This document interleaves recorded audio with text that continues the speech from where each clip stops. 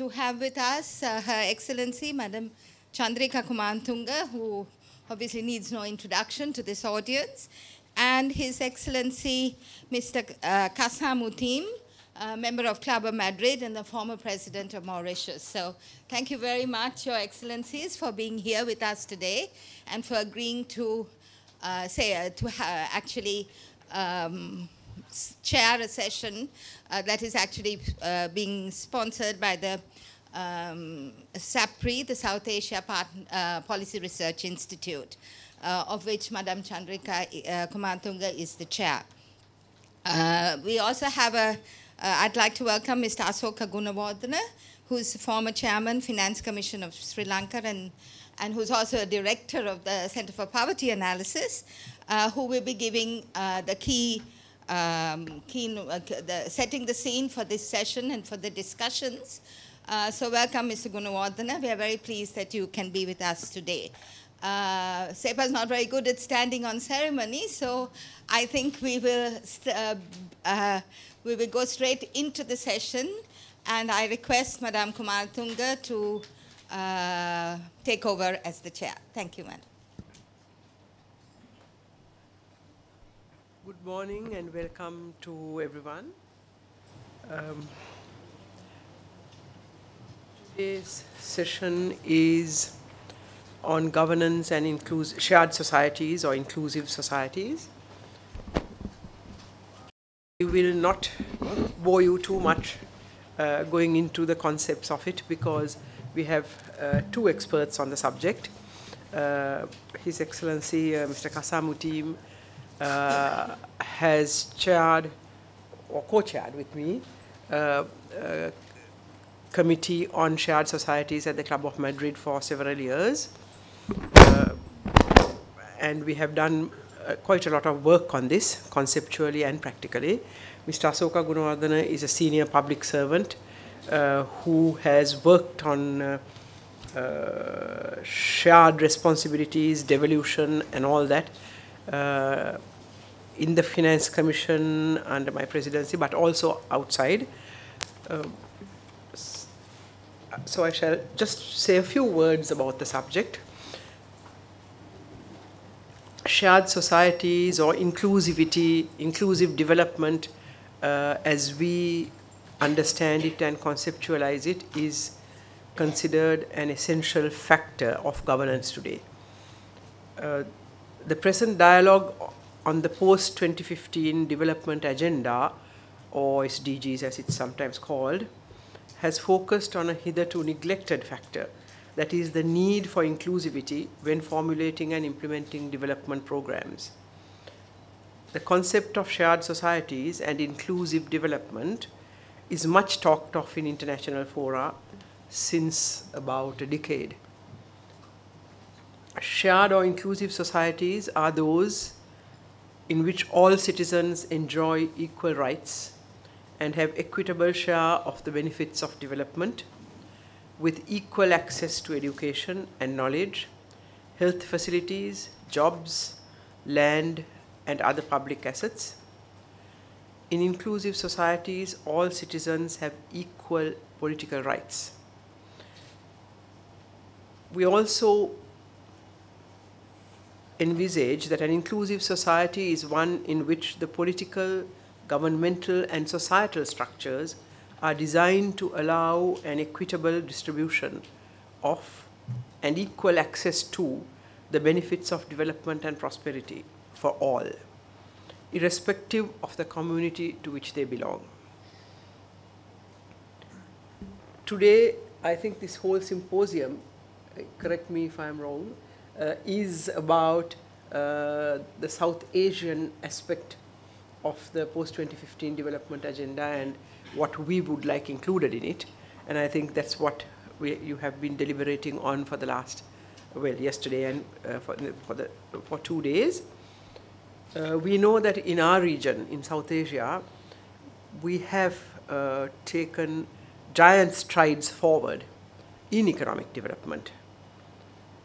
However, hundreds of millions of our citizens have been left behind, continuing to live under conditions of abject poverty and are even becoming poorer than before. They remain marginalized, while the benefits of economic growth are enjoyed by a relatively small number of the privileged classes. The lack of equal opportunities for an ever-increasing number of people causes frustration and anger. They are no more willing to tolerate the inequalities. This invariably leads to violent political movements. Economic development happens to be only part of the solution. We need to adopt a holistic plan of action which will encompass the socio-political aspects of the problem. Also, all those communities which have been excluded historically or even in modern times for various reasons must be included as equal partners, having equal rights in the economic, social, and political spheres. When formulating policies for development, an inclusive approach is required so that the benefits of growth reach the disadvantaged and that they are included in the implementation of the programs, in the decision making. We know that many countries that have adopted an inclusive approach have been able to smooth over political problems, problems of protest, even resolve civil conflict.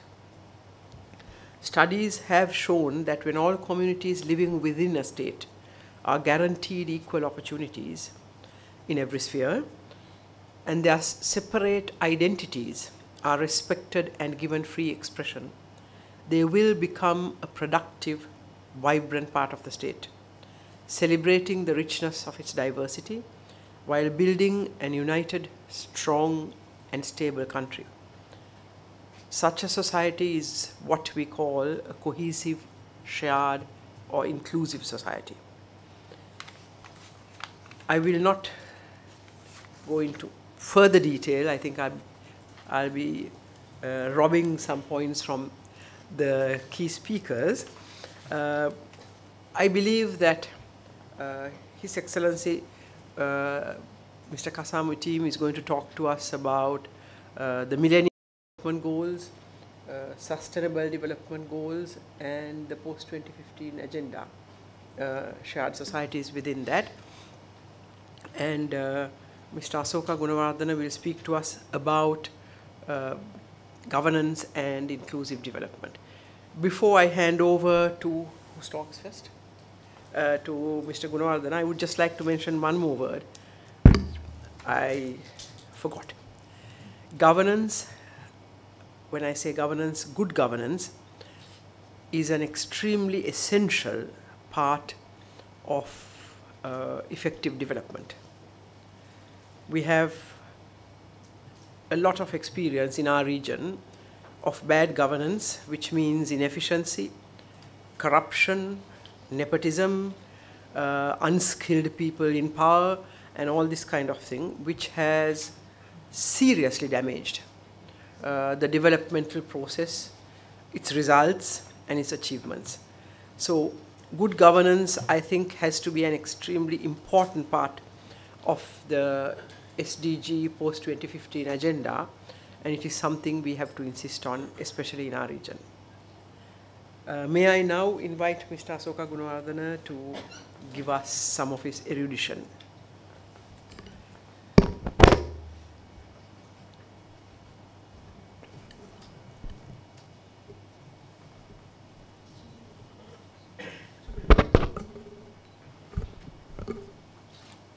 Thank you, Madam.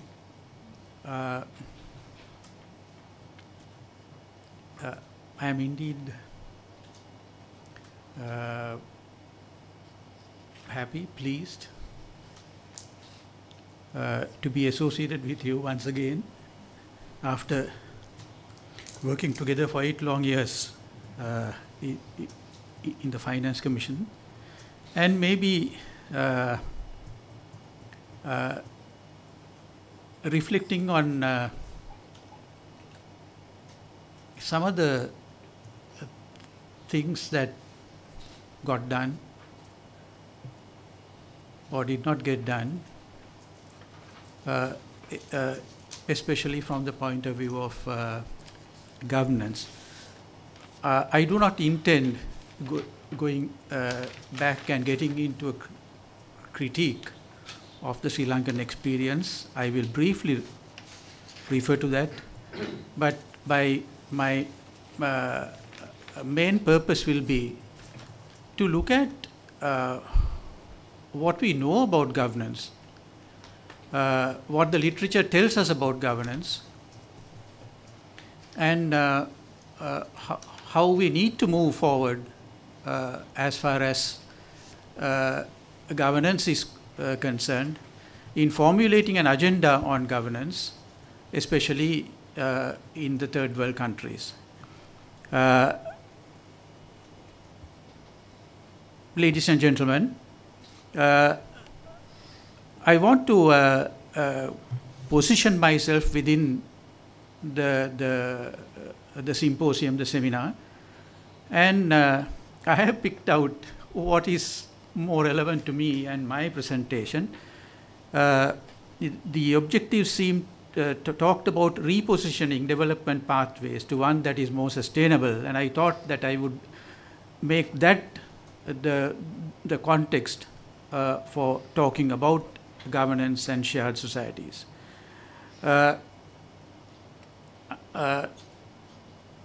Sustainable development would have been discussed exhaustively yesterday, and I see many experts around the table, and I'm not an expert in sustainable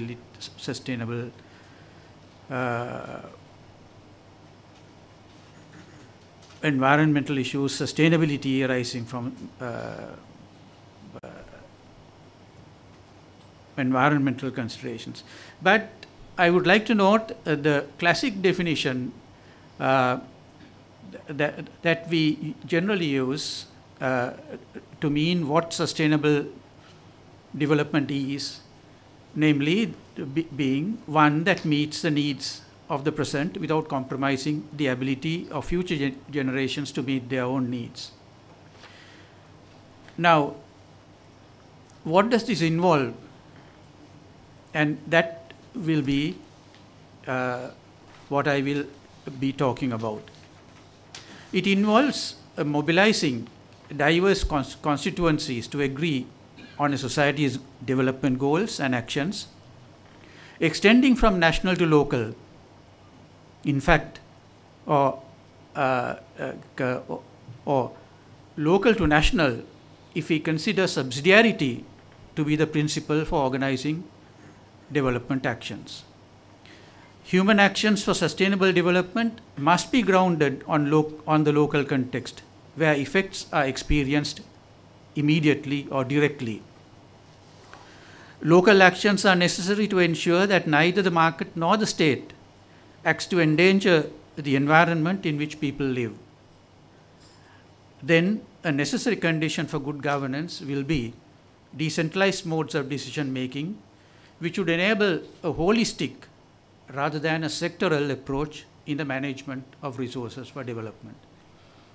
It is in this context that we will look at shared societies and governance as constitutive elements of a sustainable development pathway, exploring or attempting to explore what institutional imperatives contribute to a movement along a desired development trajectory. We are talking about a set of core principles. First, equity and universality in the transactions between citizens, legitimacy of actions through the rule of law, and we are talking about predictability of decisions, basically public decisions, through transparency, accountability, and participation. The good governance agenda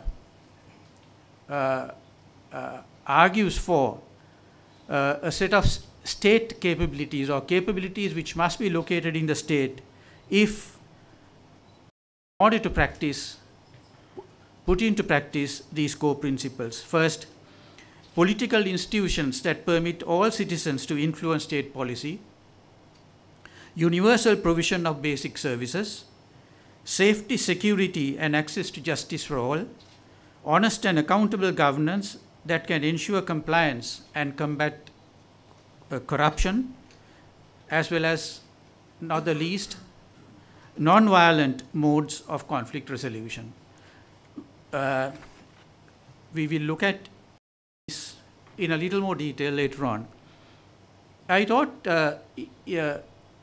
since our concern is about development and about sustainable development, that it would help us to have a clearer understanding of what development is, without going through how thinking on development evolved through different emphasis on different aspects. Let me get to what is currently considered to be the inclusive definition of development, which focuses on people as a process of enlarging people's choices to live a long and healthy life, to be educated, to have resources needed for a decent standard of life, and enjoy political freedom, guaranteed human rights, and personal self-respect. This is the definition of development that was adopted by the Human Development Agenda. Now, what I want to note are three very critical imperatives of such a definition of development, which is relevant from a governance point of view. First, the indivisibility of development, that all different aspects, economic, social, and political, are intrinsic to the concept of development. The need for all aspects to move together, because the lagging behind of any aspect will cause disequilibrium in the process of change and improvement. Second, arising from the indivisibility of development is the interdependence of the individual and collective dimensions of development. We all know that collective action is essential for the less privileged attaining development as a freedom. Third is the critical process of the critical role of processes by which desired states of development are achieved and development outcomes are produced. I was going to talk about shared societies. Madam has done that, and I don't need to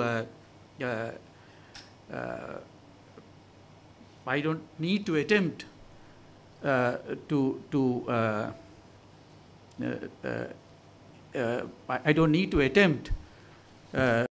to talk about shared societies, which was done so eloquently and so comprehensively by Madam. But there are certain features of a shared society which I want to note, which are important from a development point of view, from a sustainable development point of view, but more from a governance point of view. And let me turn to these directly. First is that a shared society implies a sense of identity and belonging. People need to relate to each other. Second, a shared society, implicit in a shared society, is a framework of values and principles on which to promote trust, accord, and harmony, to live as a society, as a nation, but also, more importantly, from the perspective of governance, to underpin the formulation of the substance of social, economic, political, and cultural development. Third, empowerment, especially for the disadvantaged to exercise their rights and gain access to resources, and participate actively in the process of shaping societies. Fourth, and finally, as far as this presentation is concerned, space for people to get together and work out their choices, their stakes, and their responsibilities. Increasingly, we talk about decentralization as the modality, governance modality, which would allow people to get together. But, increasingly, countries are adopting decentralization to balance divisive forces and sustain the maintenance of an effective national state. What I would like to note at this stage is, however, there's potential for conflict of interest between local autonomy and national solidarity, which a nation state needs to resolve, which must be resolved for a society to remain a shared one. I thought I'll briefly try and draw from the experience of Sri Lanka. And here too, I will not dwell on the history of Sri Lankan development, but note that when we look at Sri Lanka's development history, particularly when we look at the record of development attainments of Sri Lanka, there's one big important question that has to be answered, and that is conflict that has engulfed Sri Lanka from 1971 onwards. When we talk about conflict in Sri Lanka, we tend to talk about conflict from 83 onwards, but we forget that conflict started in Sri Lanka in 1971, and one needs to look at the reasons why there was conflict in the south and then conflict in the north. I will not get into those, but note, as I see, that the reasons for conflict must be sought in the lack of coherence in the practice of development fundamentals. And by development fundamentals, I refer to the three imperatives that I referred to earlier: indivisibility, interdependence of individual and collective contexts, and the process. I want to note three gaps in the development process of Sri Lanka, which is relevant to our consideration of governance and the governance agenda. First, gaps between economic, social, and political change, which translated into a failure to create adequate opportunities for development, adequate opportunities for people, adequate opportunities for youth. The lack of coherence in the agency of the state, market, and society in the development pathway, where the redistributive welfare system and the centralizing market-based approaches were distancing people from the development processes. Third, discontinuity between individual and collective well-being, which was creating exclusive individual privileges rather than collective well-being, thereby failing to bring about equity between regions and communities. Sri Lanka is on track to achieve most of the MDGs by 2015. But we face the challenge of significant variations at the regional level between different socioeconomic groups, underscoring the need for inclusiveness. The challenge in the future is to share the fruits of peace, progress, and security more equitably. Let me briefly turn to processes of development change before I get to looking at governance. And there are three aspects of change development change that I want to note. First, the changing nature of needs, expectations and preferences as people move through different stages in the progressive realization of their desired states of well-being. Second is the progressive realization, which is a dynamic process of development change, where needs, expectations and preferences are constantly acquiring new dimensions defined in terms of rights and freedoms. Third is the nature of participation and accountability and the criteria of equity and social justice that take new meaning and require new formulation. This takes our focus onto two aspects of development change that we need to look at. First, of course, is the would be the sets of actions directed towards specific results and outcomes. But the second is what is more important for me, as a set of institutional imperatives to ensure that different development actions would move together in unison and guaranteeing that the desired states of development are achieved individually and collectively. Let's turn to governance.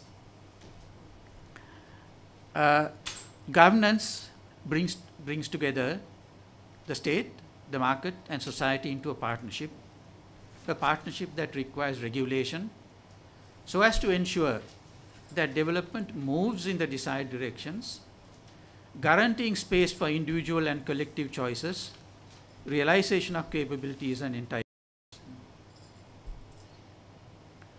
Then there's a need to create mechanisms through which people articulate their interests, exercise their rights and obligations, and mediate the differences in responding to individual and collective problems in development. Now, governance is a much used and equally abused concept, and the abuse arises from the fact of its origin and how it came to take on its substance. The origins of the concept takes us back to the neoliberal antecedents of the efforts to reduce the role of the state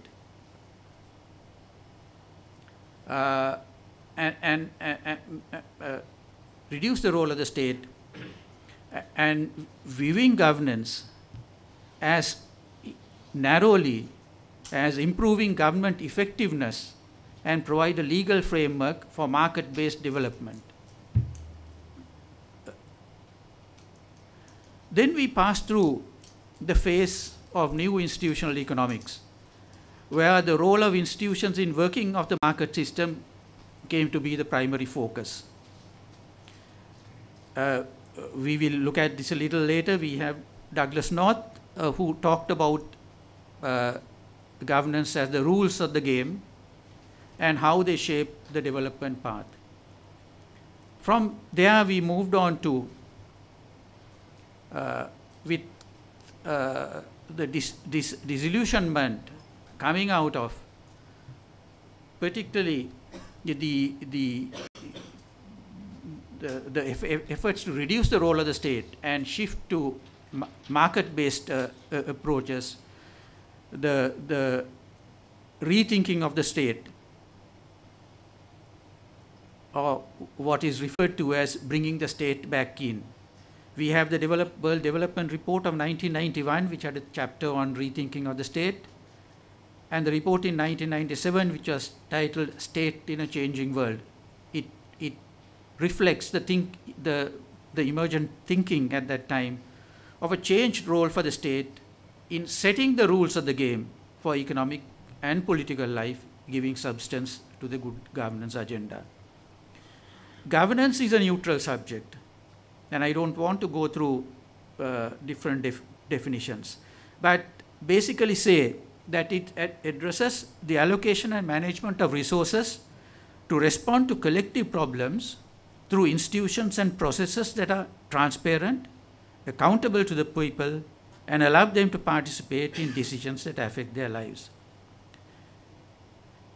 One of the problems of governance is that there's a long list of normative characteristics: participatory, consensus-oriented, accountable, transparent, responsive, effective and efficient, equitable and inclusive, and follows the rule of law.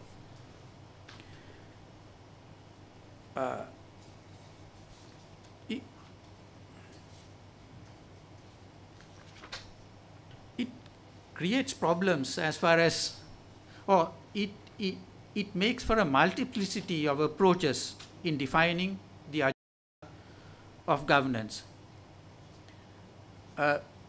We have at least 3 approaches to defining the agenda of governance. First is the reform of the role of the state. Here we have the new public management, NPM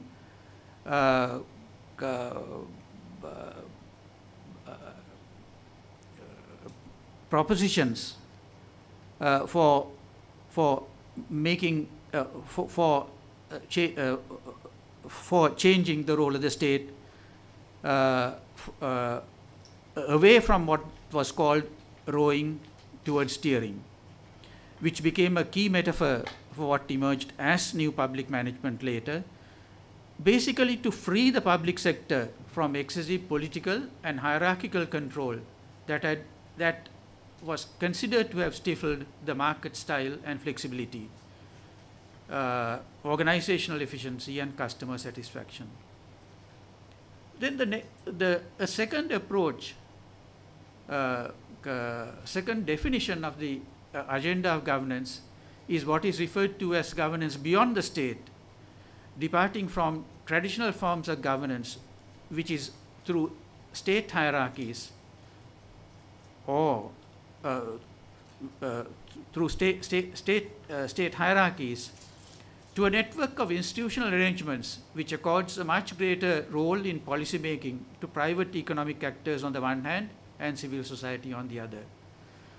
A third approach to defining the agenda of governance is what is referred to as cultural governance. Interestingly, which is concerned with managing people and their conduct, which seeks to create or make out of citizens governable subjects, emphasizing responsibilization, which seeks to make citizens take responsibility for their own welfare. Now, this wide array of approaches, wide array of agendas make things complicated for us in developing countries. But before I turn to that, I want to look at where institutions come in, which is part of the theme of my presentation, or the second part of the theme of my presentation, exploring institutional processes for change. Now, institutions underpin how economic, social, and political interactions are structured, and how decisions are made and resources are allocated.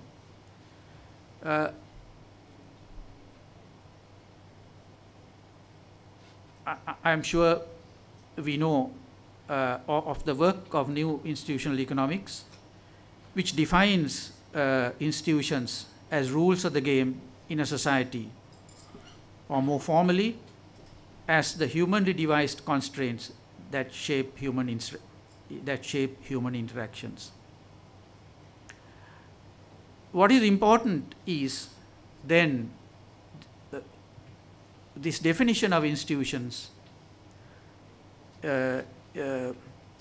becomes a way of reducing uncertainty in order to bring about a steady framework of economic relations and remedy market failures. New institutional economics was basically looking at to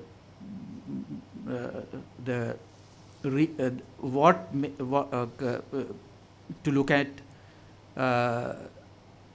transactions, human transactions in the working of market systems or market economies, and the notion that institutions matter. The idea, the problem is that the idea of governance implies a wide range of institutional preconditions for its practice to produce desired results understood as good governance.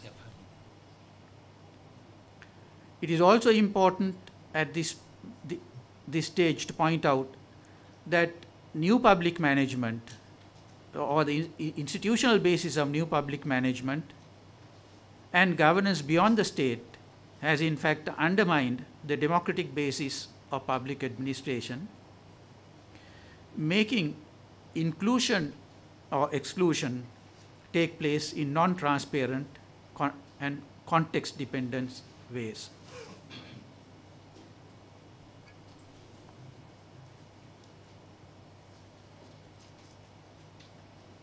One final point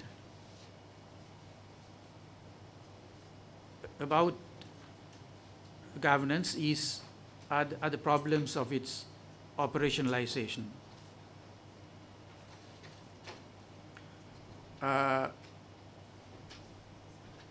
Prominent in governance, in the notion of governance, is the normative framework, what ought to be, which raises certain fundamental issues of effectuating governance in terms of what governance is, whether it is a means or an end, and therefore issues of causality, of cause and effect. Let me get to the final part of my presentation of trying to understand or trying to understand how we could strategize the relationship between governance and development, governance and a shared society, which would be necessary if we are to reposition the development pathway in developing countries. Because basically the issue of governance as far as developing countries are concerned is that the concept is one that got developed in Western societies with democratic institutions, and we are trying to apply this concept in societies where we do not have those conditions, and therefore we need to look at how we could strategize the relationship between governance and development.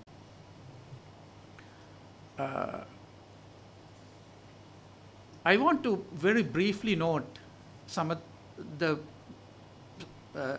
findings in relation or findings arising out of a survey of literature on the linkage between governance and development, which had been done by Governance and Social Development Resource Center for DFID.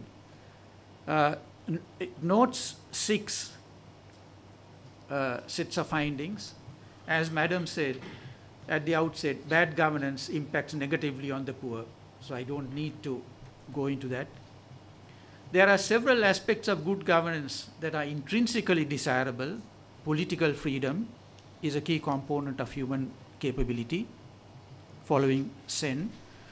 Institutions matter for growth and for poverty reduction, but this is challenged on grounds of causality, conceptual vagueness, and whether all the important variables have been taken into account.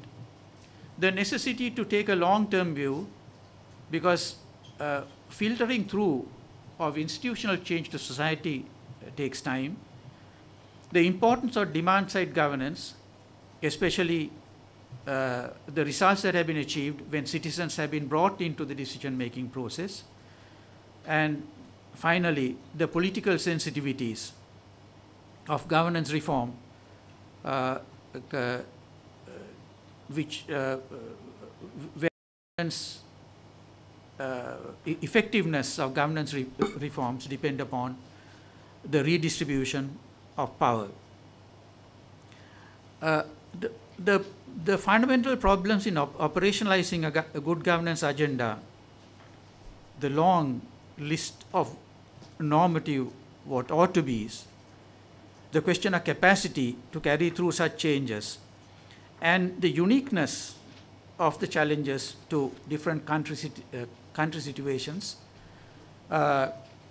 has led to the idea of good enough governance, Professor Grindles, which has been suggested on the basis that not all governance deficits need to be or can be dealt with at the same time, especially because institutional change is a process that is interlinked and must be strategically sequenced. Then repositioning of the development pathway requires to strategize the relationship between governance and development. We already have the global thematic consultation on governance, looking at the concept and role of governance in post-2015 development framework. I'll not get too much into this, as the next speaker will talk about MDG, SDGs beyond 2015. But what is important is that governance is not only a means, but it is also an end in itself. Now, it is important that in strategizing the nexus between governance and development, we need to contextualize governance vis-a-vis the country situation, particularly because the institutional values that are embodied in the framework of good governance stands in conflict with the cultural values of most developing countries. So there's the question of what interventions are strategic, what locations are optimal, where governance interventions would be located, and the sequencing of strategic intervention.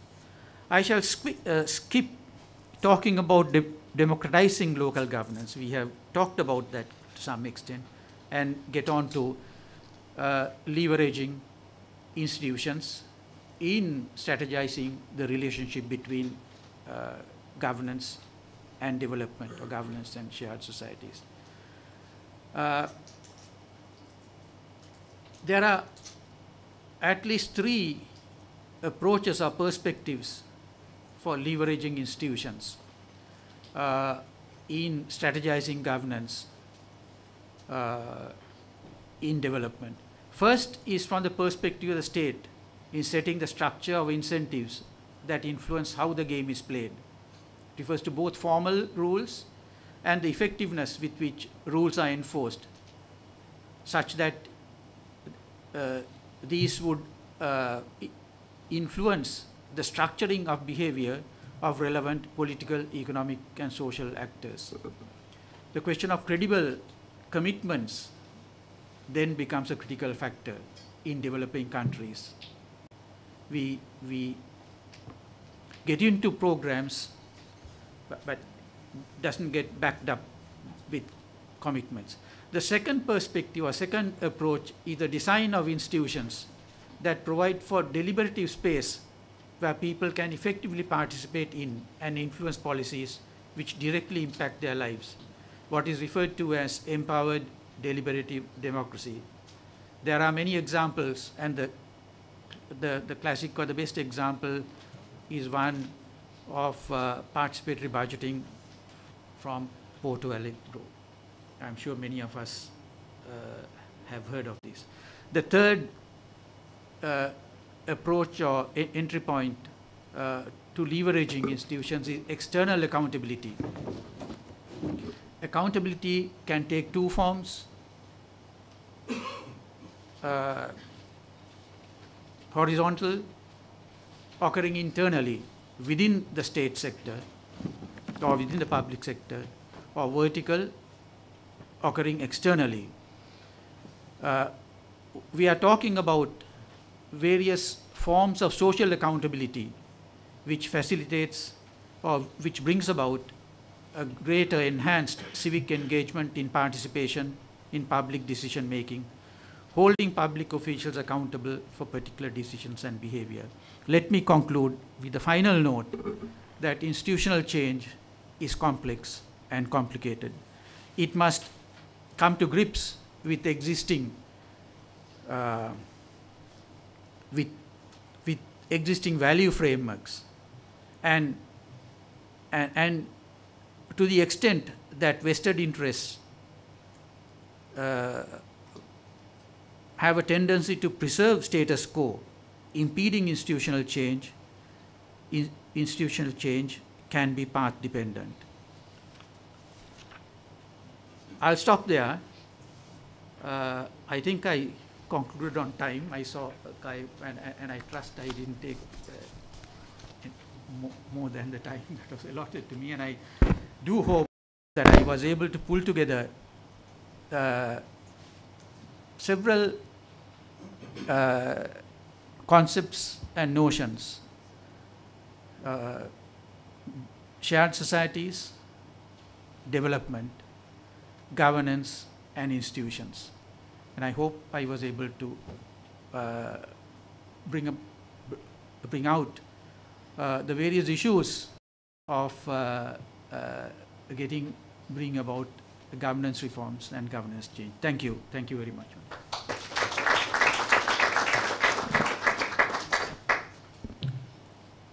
Thank you, Asoka. I think that was a very comprehensive presentation of the subject.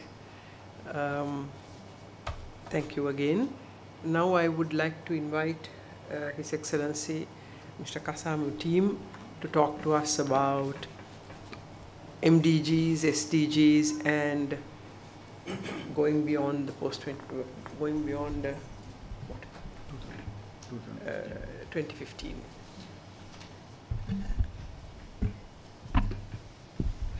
Thank you very much. Your Excellency, Madam Kumaratunga, Mr. Gunewardene, former Chairman, Finance Commission of Sri Lanka, distinguished participants, ladies and gentlemen. It is always a pleasure to be in Colombo. I remember the first time I had contact with Colombo. I was on my way to the Maldives for the presidential election, no, for the general elections that were to be held there. The elections that were not to be because the tsunami struck.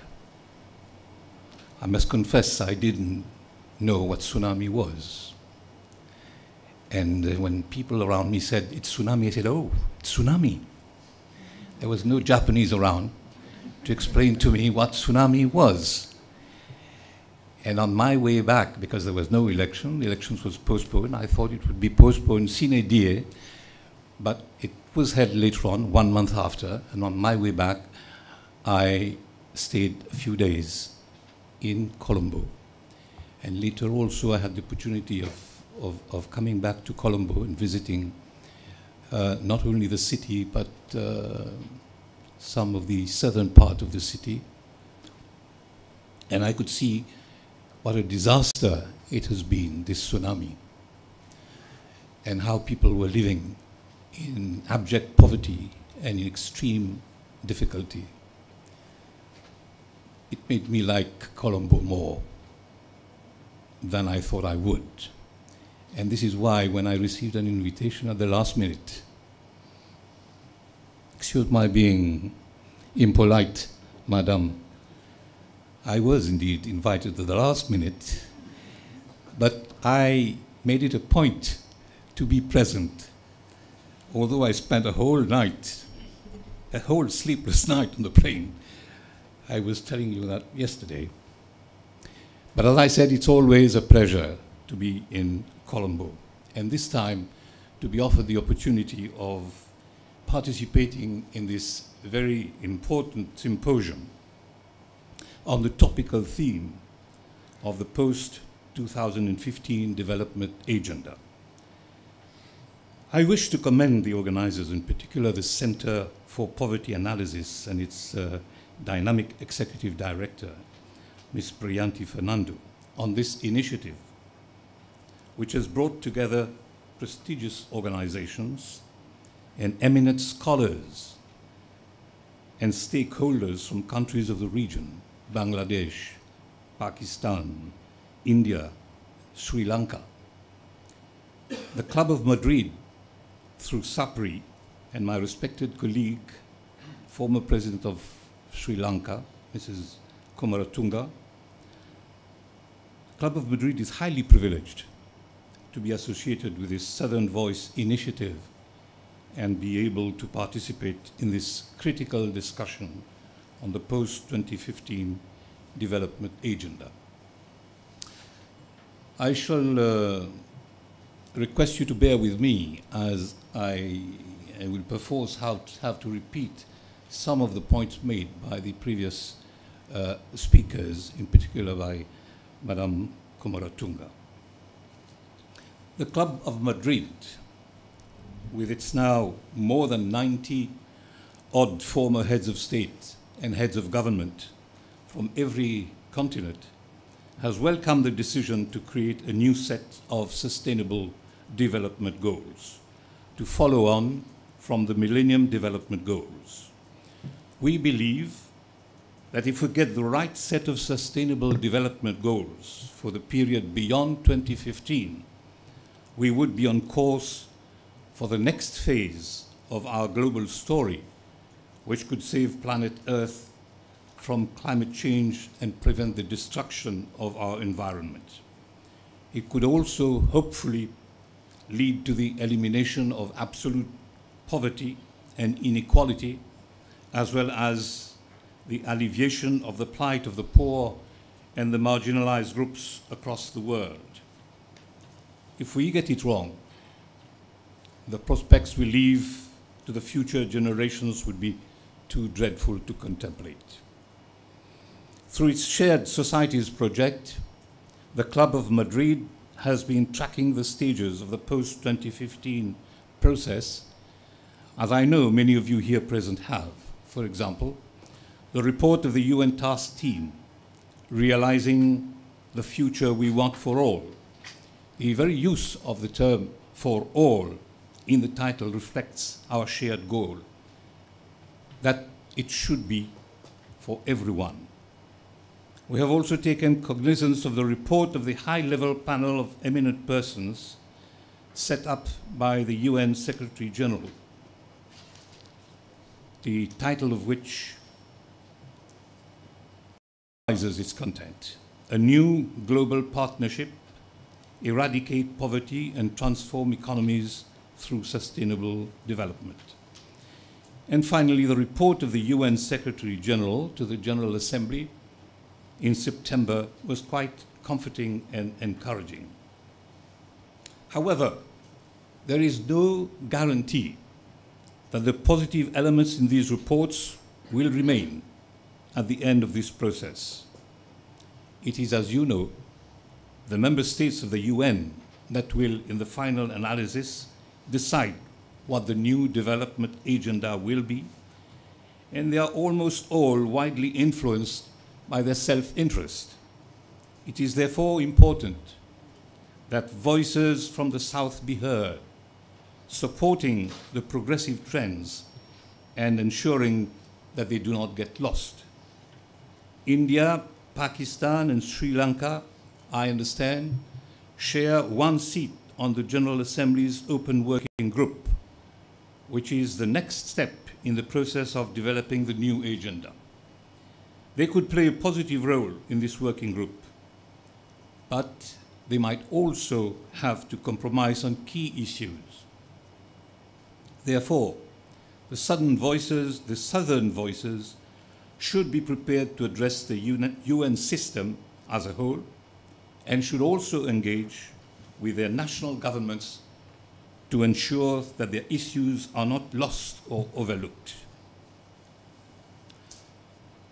My presentation, MDGs, SDGs, Shared Societies, and the post-2015 agenda is based essentially on the Club of Madrid position paper on this issue and a research project to assess the MDGs initiated by ATD Fourth World, an international anti-poverty movement of which I'm a member.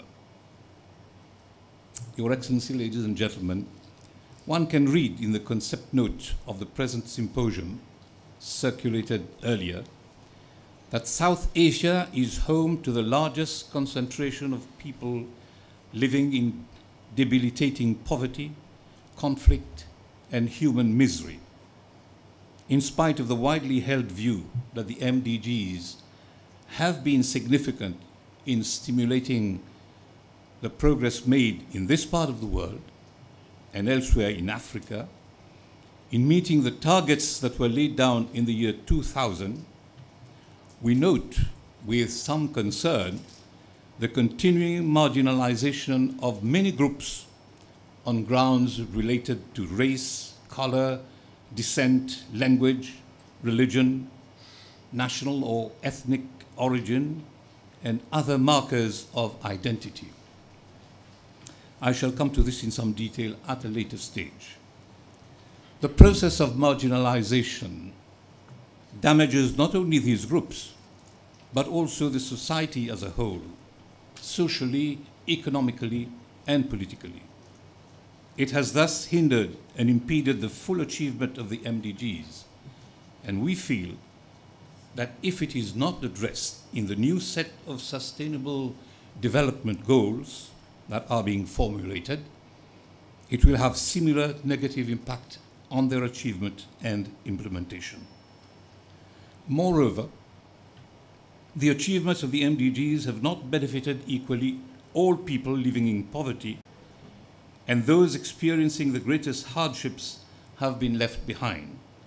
For instance, in Bangladesh, where microfinance has typically been showcased, NGOs have seen that nearly 20% of the people targeted did not actually benefit from such development programs.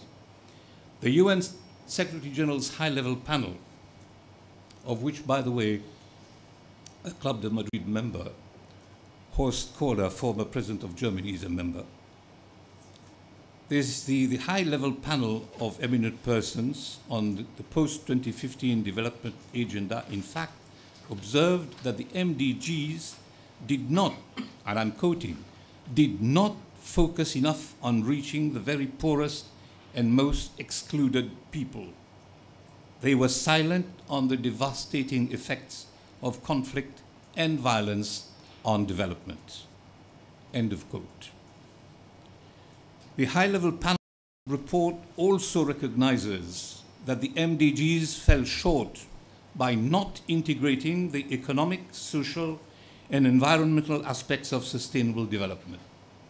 The result was that environment and development were never properly brought together.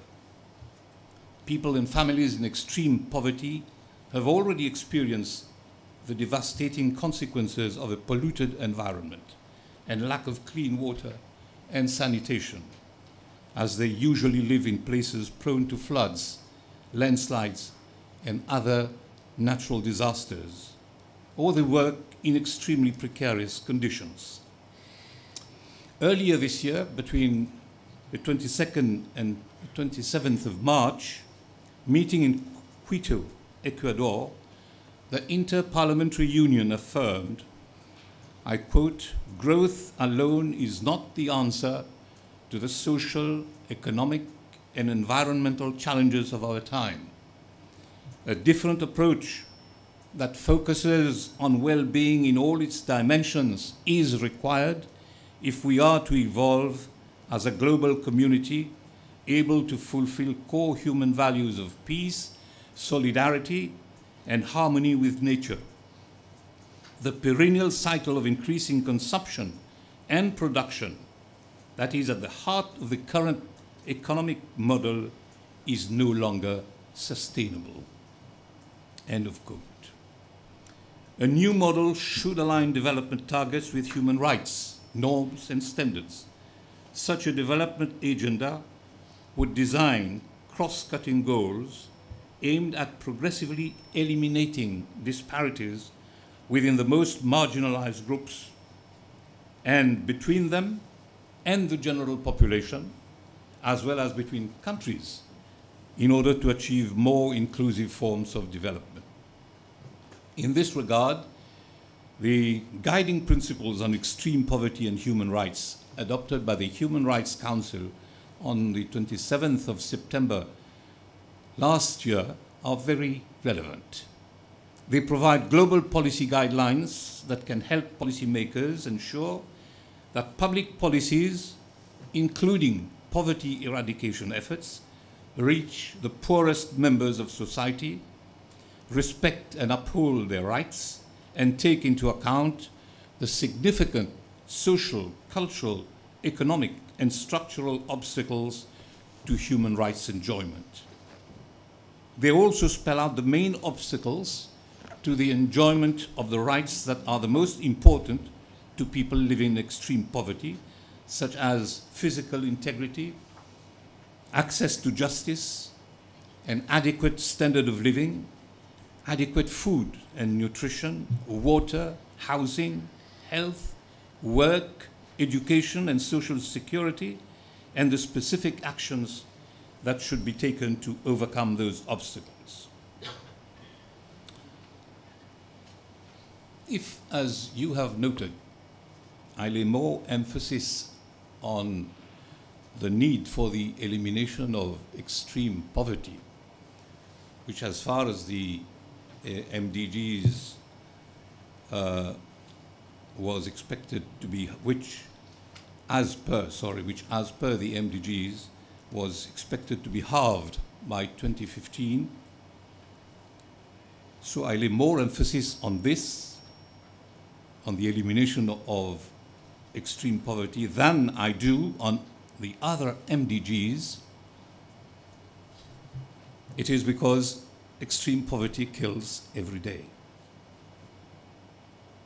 Many of the deaths caused by hunger and malnutrition are not due to food shortage, but are the consequence of poverty, and extreme poverty preventing people from accessing supplies.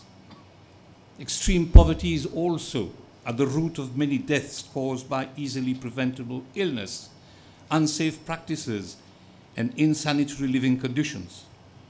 It is equally linked to deaths caused by criminal violence and over-aggressive policing, when people are trapped in extremely dangerous sites, unable to relocate to safer areas because of financial constraints.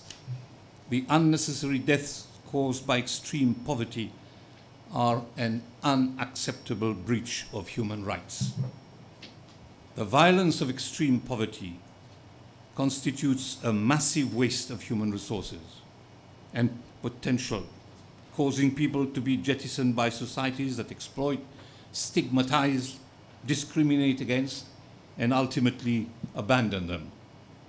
Any future development framework that wishes to be sustainable must address this huge waste of human resources and potential. Sorry, I've seen 5 minutes. I've got some 5 pages left. I don't know whether I stop here or whether I'll continue. If you think I'll continue, because I have taken a plane, I told you. I have traveled 1 hour. I have traveled, 12 hours. And you can't expect me to come and speak for 15 minutes. I won't be doing justice to the subject, but it would be terribly impolite towards my host. They have paid my ticket, haven't they? So you will bear with me for my 5 remaining pages. Well, coming back to the marginalization of groups on the basis of identity that I referred to at the beginning of my intervention, we feel that the issue of intergroup relations, overcoming divisions and hostilities, and building positive relations must be raised during the discussion leading to the elaboration of the new set of sustainable development goals. The costs of social divisions and economic and social exclusion are extremely high. This is why in 2007, the Club of Madrid came up with a shared societies project.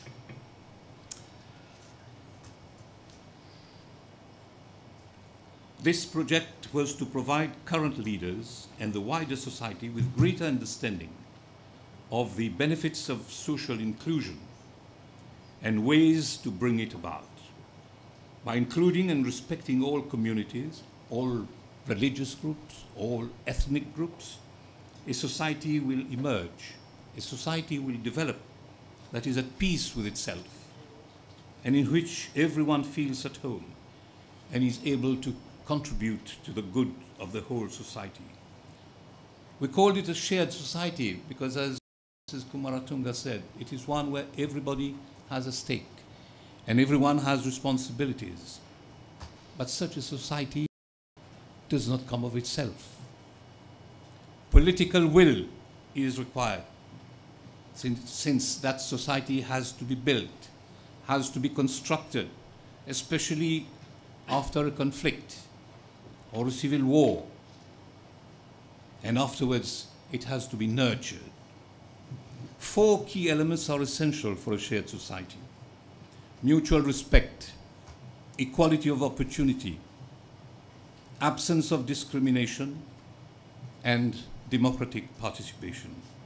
These principles reflect the values which the high-level Panel 2 has placed at the heart of the process of framing the new Sustainable Development Goals. However, those principles are only aspirations and ideals.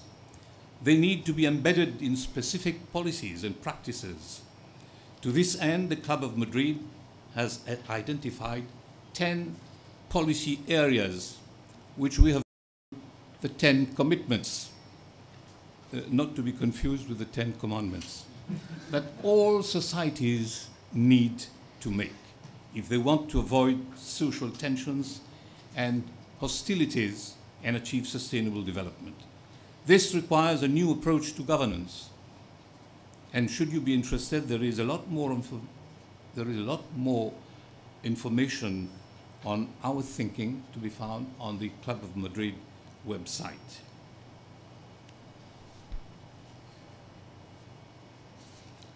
I shall skip one page, so it's one page short. You see, a big challenge that we all face is how to incorporate our agendas into the post-2015 agenda. There are many competing demands, and as I said before, self-interest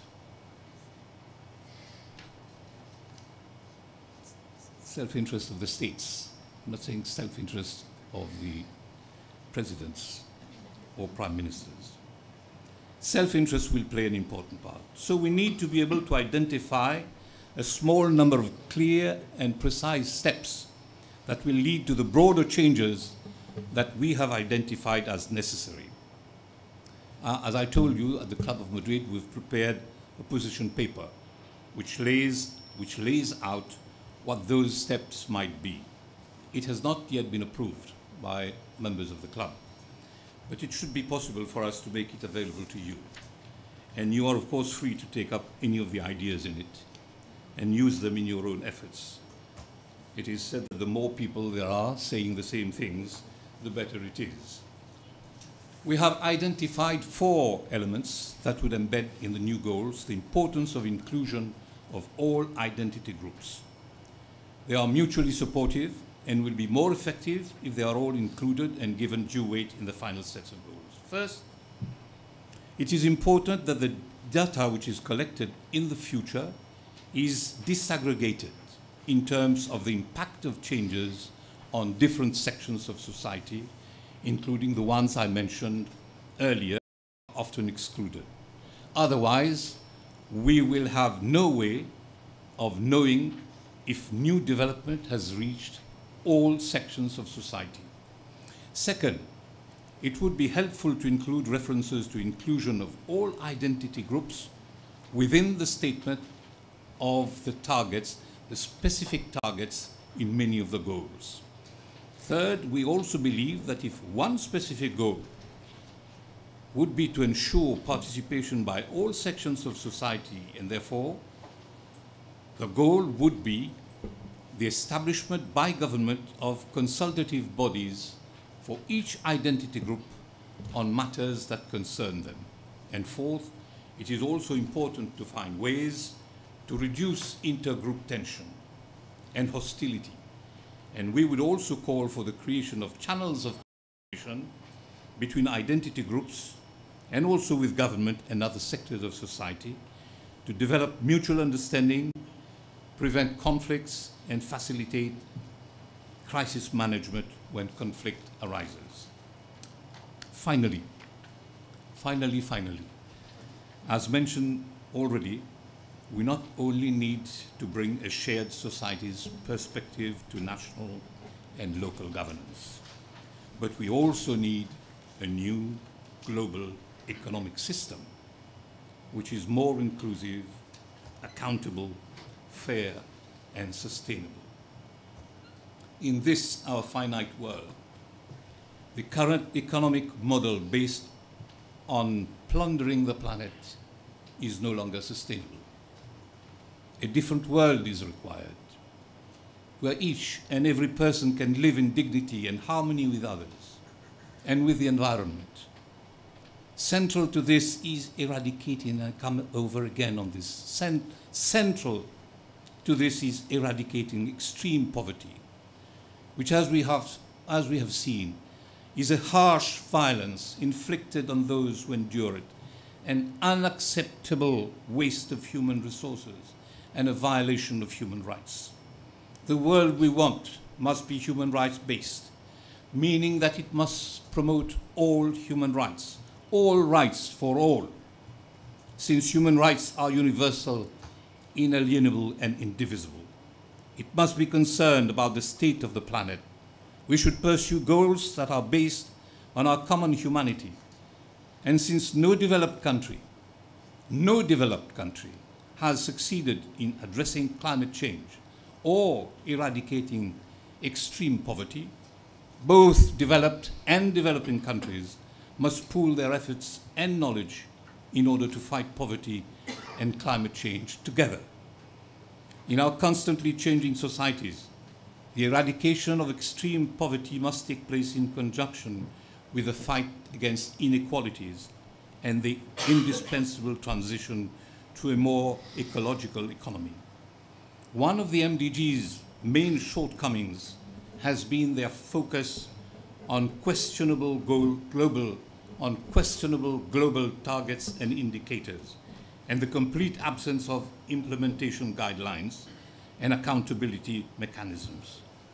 Building on this experience, the post-2015 agenda must shift its focus from expected outcomes that seldom occur in time to implementation processes and accountability mechanisms that are consistent with the goals and should be rapidly put in place.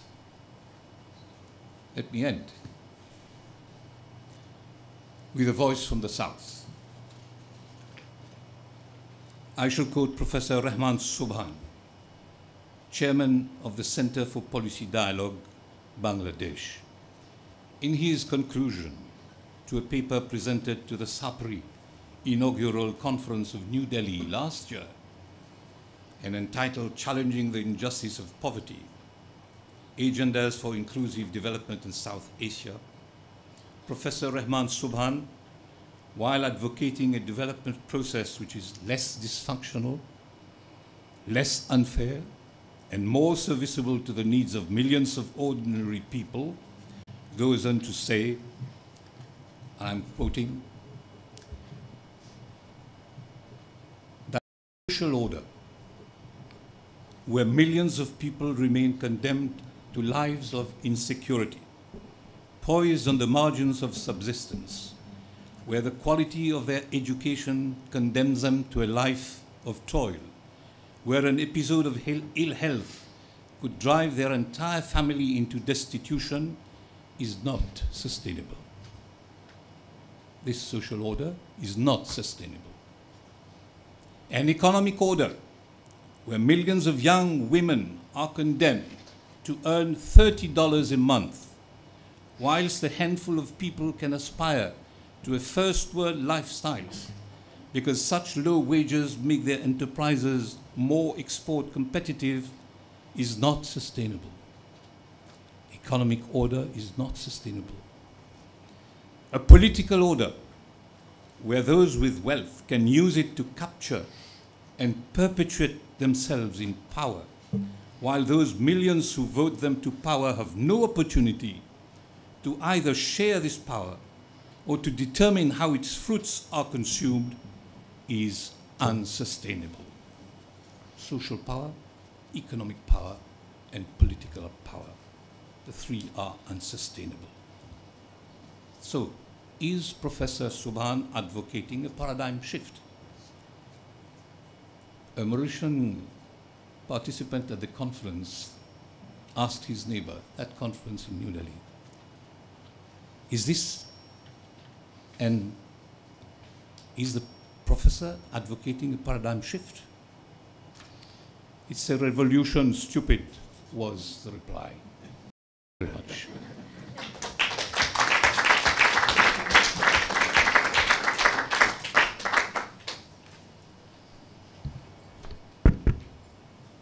Thank you very much.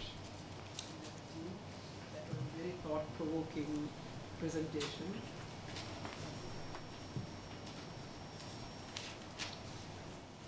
We will now open up the discussion. About 10 or 15 minutes. Let's say 15 minutes. Yes. Will you please introduce yourself? Okay. Hiro, Japanese economist. I have one question to Mr. Cassam Uteem.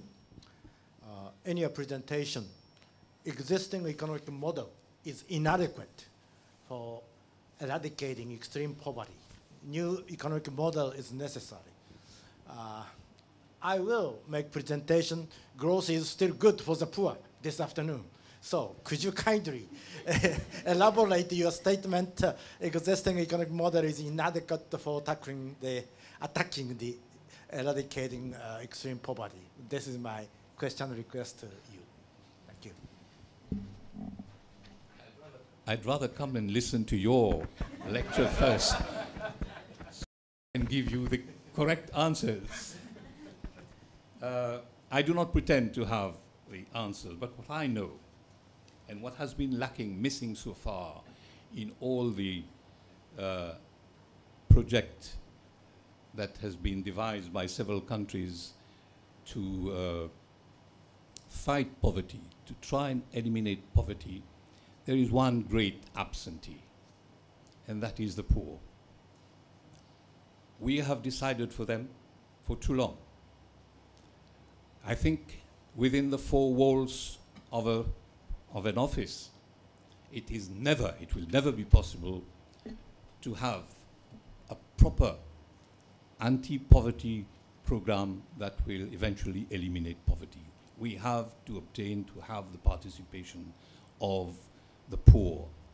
It is not an easy task, because the poor themselves, they have extreme difficulty in expressing their wish, what they want. Those who have had access to the poor people know that. But then they are the experts. We are not, you and I are not the experts in poverty. They are the experts on poverty. They have, and they are still living in such dire conditions They have been making, and they continue to make a lot of sacrifice. They know what they want, and they know what they should have. If you do not listen to them, how are we going to find solutions for them? It is with them that we are going to find solutions to fight poverty, and it is not going to be fight for the poor. We have to work together for the poor. I don't pretend, as I told you, I don't pretend to have the answers. Each country has its own specificity, although the difficulties faced by the poor, especially those who are in extreme poverty, are similar, and yet I think different countries can have different solutions to the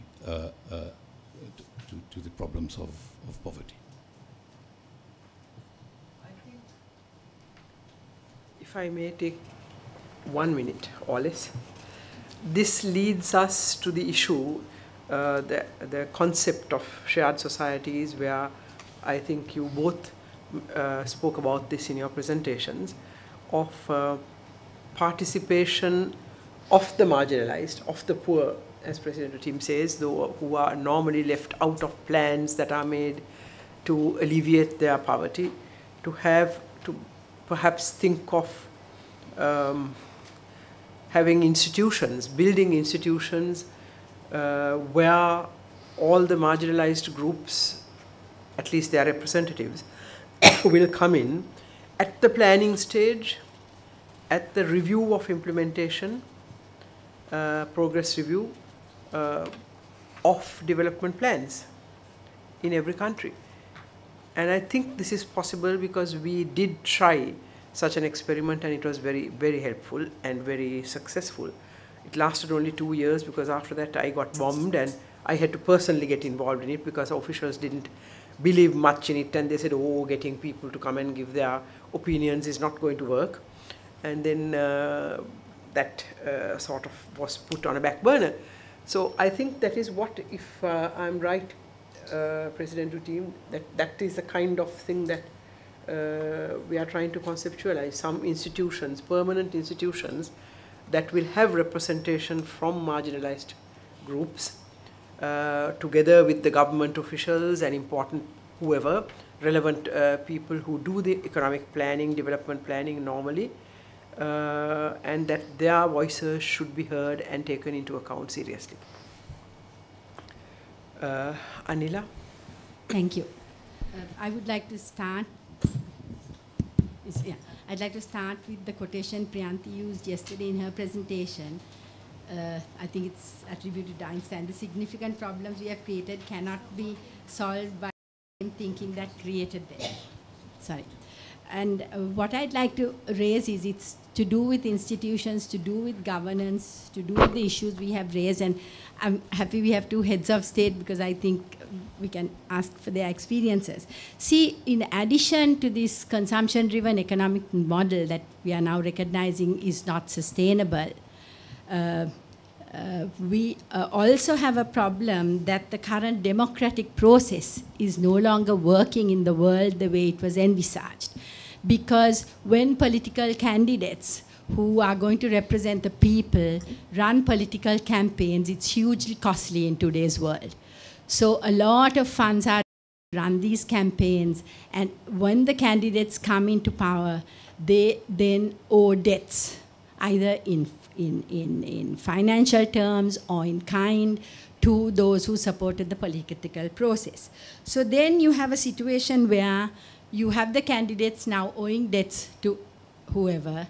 Then they have to think about coming back to continue the development programs they have started. So then you have the political patronage, which is going to ensure that the votes come again the next time. Then you have a situation of the trust, so that I think President Kumaratunga raised some of these issues, the question of unskilled people being put into positions, because the political leader will choose the trusted person rather than the skilled person who they're not sure will be completely loyal. So you have you have the problem of the competence of the appointments. And in that context, the kind of institutions that President Kumar, I know the case she's referring to, where for 2 years it worked well, and then again, lack of continuity. the president went out, and with the new president coming in, that whole good system died. So you have a situation where even the institutions that are set up are very much a function of the political leadership of that period. There is no continuity.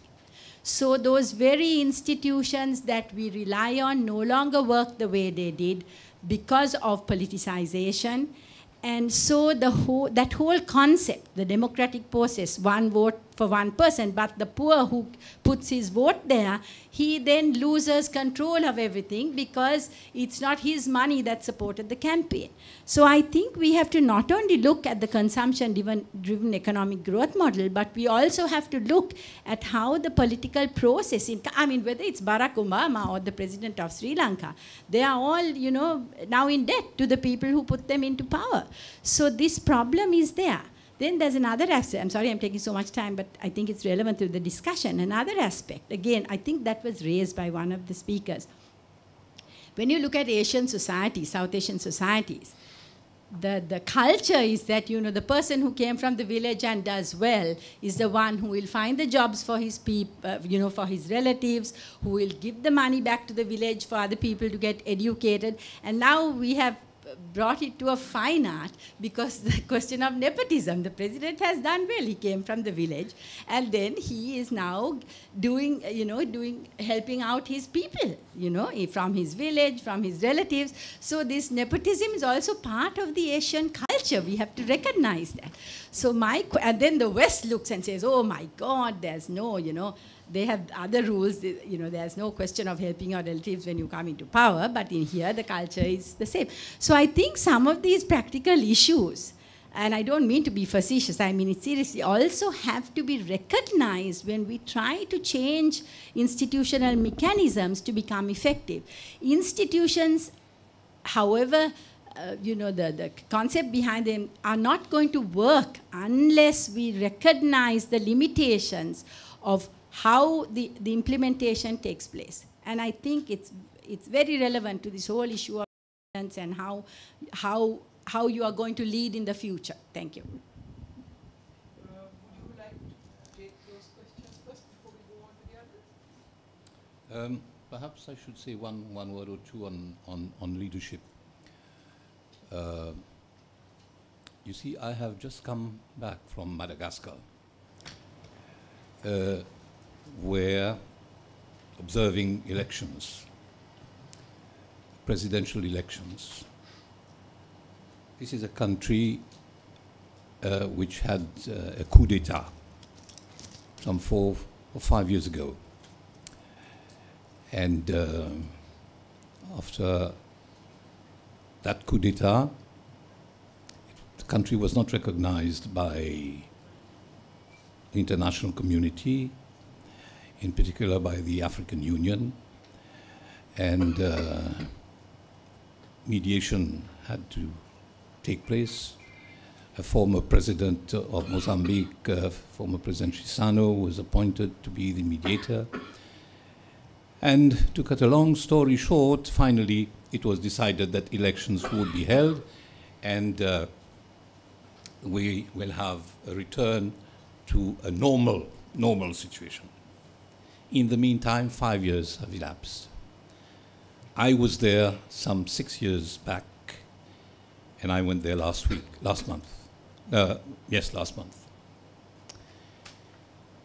The degradation of the society, the number of poor people on the streets, the number of street children, the number of people begging on the streets, the highly insecure situation that even observers under police or army protection felt was simply incredible, and you cannot describe it.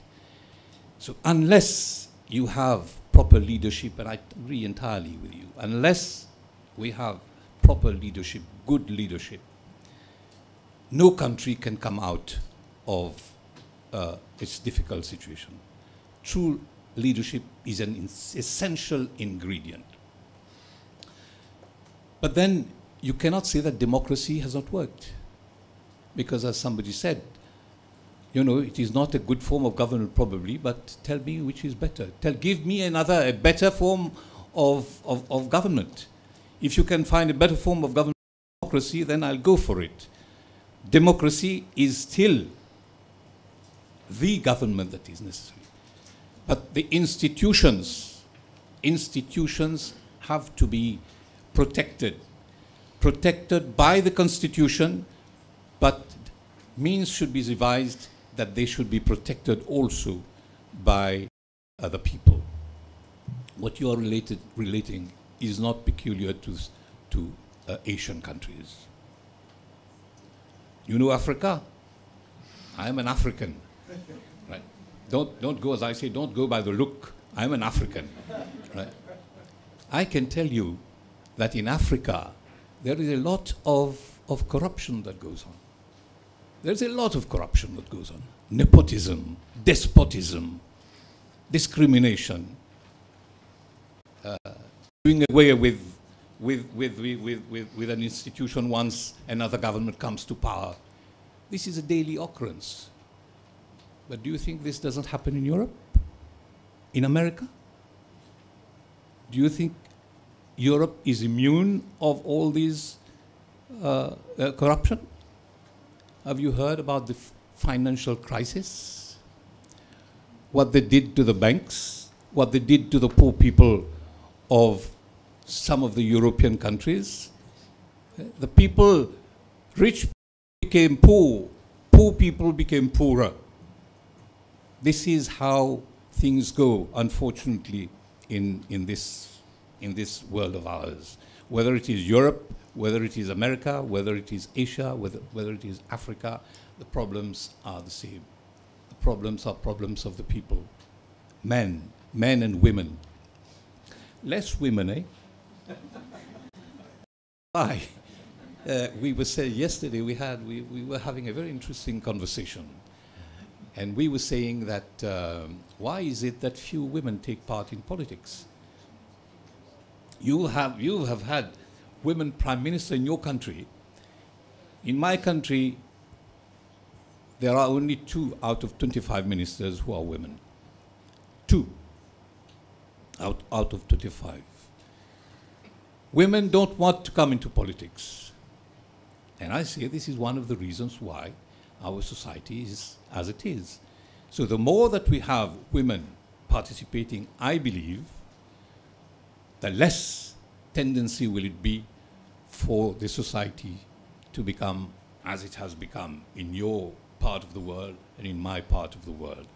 So perhaps one of the solutions of improving democracy is to have parity of representation between women and men, so that we have a parliament of 70 of 100 people, we have 50 men and 50 women.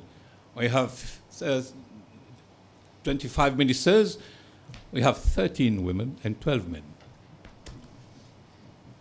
Yeah. May I be allowed to respond just for a moment? Yeah. The first thing is I'm well aware about, I mentioned both Barack Obama and the presidents of Asia have the same problem. So I was well aware that corruption is not limited to the South Asia, certainly. I think it's global. The second point is I have no quarrel with democracy. It's still the best system we have. But what I'm saying is it no longer works the way it was envisaged, because the process of the political process of getting the vote is now not working the way it should. So I just wanted to clarify my point. I think there was someone there first. Yeah, Madam, I'm Faisal Samat. I'm a journalist based in Colombo. This question is to all the panelists and you, Madam. It's a follow-up from what Anila said. It's about governance. Sri Lanka in particular has been facing a lot of criticism on its governance structures, on its human rights and so on. And one of the points that came yesterday, I believe, was that should we have a homegrown model of governance with some lessons from the West? Because the point that Anila also made was that, the societal obligation, the cultural norms, and so on and so forth. So should we look at a model that has lessons from the West, but is designed to suit local communities, and is that the best way forward? I think Mr. Asoka will take that question. This was basically what I was trying to say in my presentation, that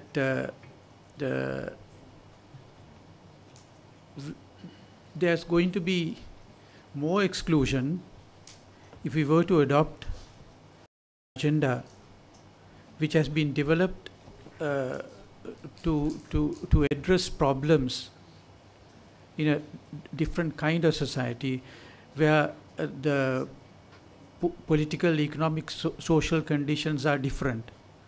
So therefore there is no question about the need to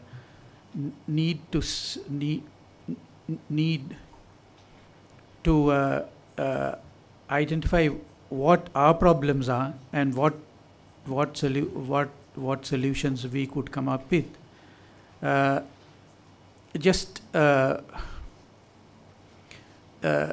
In the discussion so far, we have not got on to looking at we have not got on to looking at how the political process of the political processes of democracy works. But certainly one can think of good governance in how the political process, the electoral process, the representational processes take place. And what we lack in our part of the world, an effective countervailing subnational system. There is no getting away that all our governments, all our state structures, all our political systems are highly centralized, and the local voices don't come through. And how do we organize that would seem to be the critical issue, as I see. We don't have ready-made answers. The literature on decentralization is inconclusive, but that is not to say that that is not the way to go, and we need to work out modalities. We need to work out institutions that would allow different interests, whether they are parochial, sectarian, paternalistic, to come together in working out solutions, which I think we don't have. Once again, our systems are highly centralized, and the representational content, especially at the local level, is virtually minimal. Thank you, Asoka. There is one question there, and I think we have to end after that. Before that, may I just read out some questions that have been sent online after a broadcast on this symposium. Just 3 questions. The first one says, how can we have a shared society? We don't have secular governance. And I don't know whether the person who sent this means secular only in the religious sense or secular in every other sense. Secondly, would adopting and implementing a Right to Information Act be a starting point for repositioning development pathways and good governance? I think that's very important. Finally, don't developed countries and markets have a vested interest in keeping developing countries poor? That's the eternal debate. I'm Avnish Kumar from India, and the genesis of my question is from the concluding remark of Mr. Cassam and the underlying feature which are emerging. Politics seems to be an enterprise. With your depth and expanse of understanding and experience, can you suggest a strategy which can convert this enterprise into a social enterprise? May I just come in there for a second? In our countries, it has become a very lucrative enterprise. I think the same is there in India as well.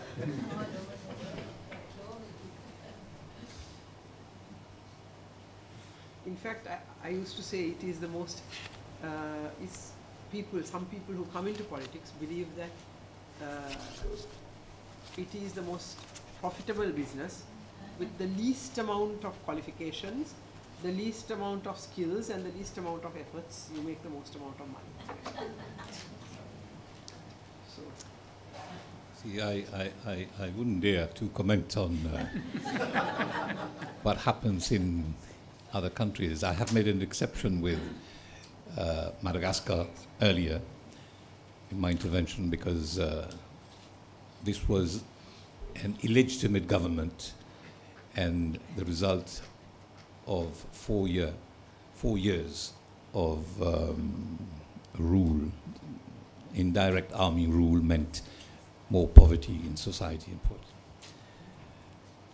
But I can speak for my own country.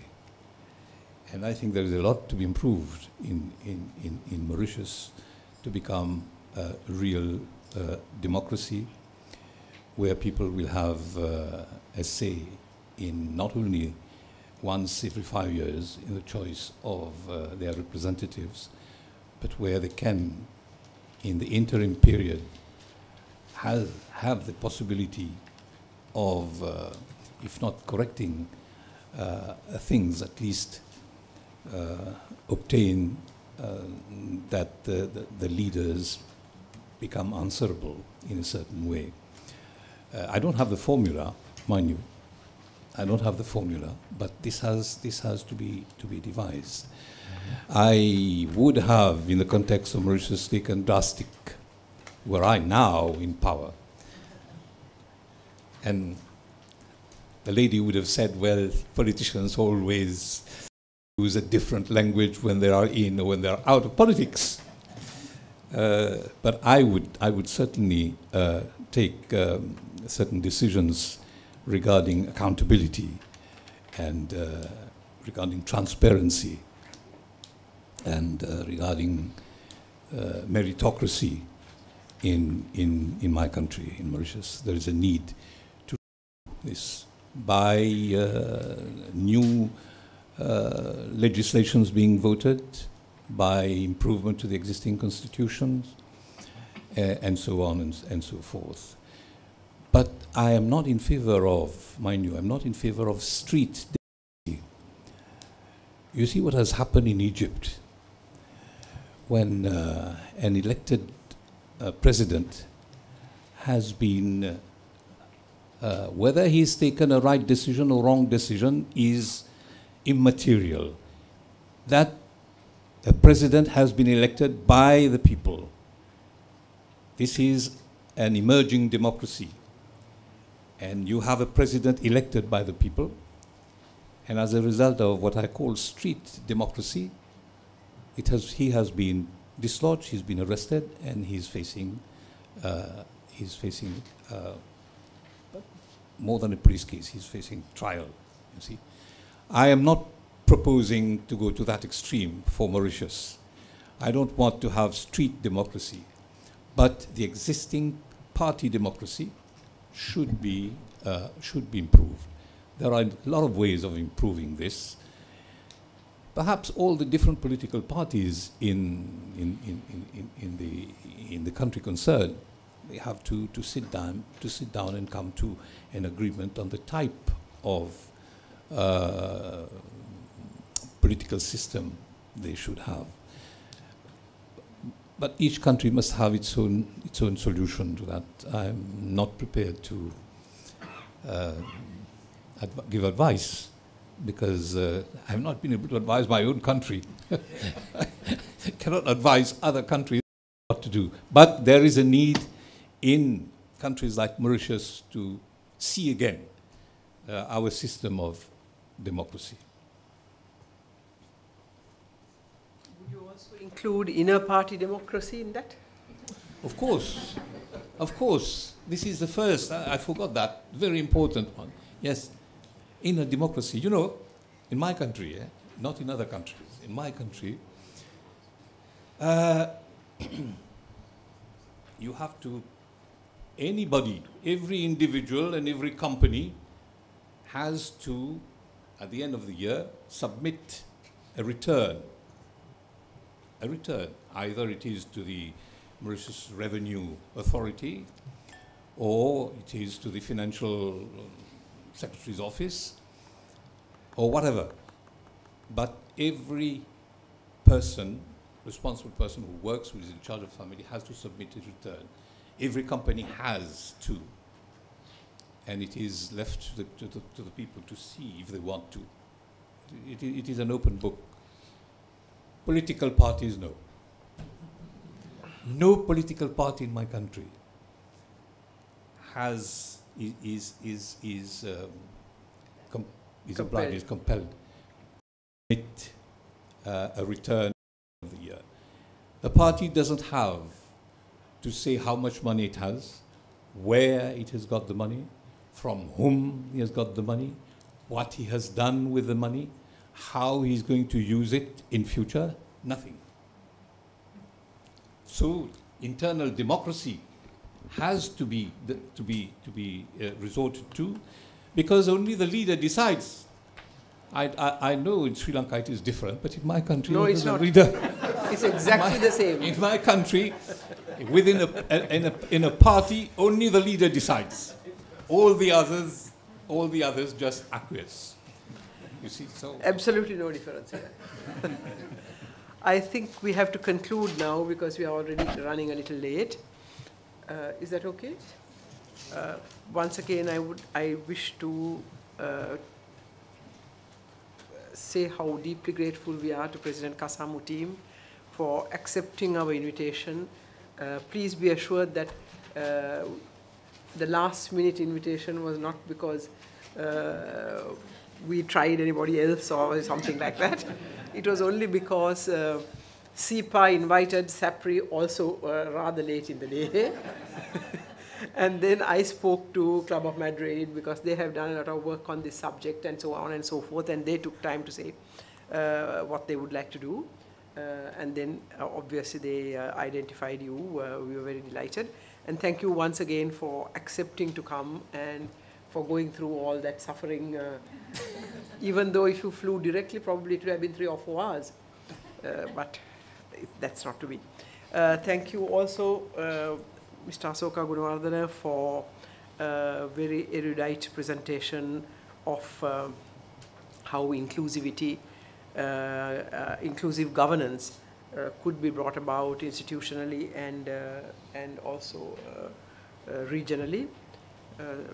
And thank you to CEPA for giving us the opportunity, giving SAPRI the opportunity to be part of this very valuable enterprise of making our southern voices heard in the world fora which are presently drafting the post-2015 agenda. And thank you everybody for participating.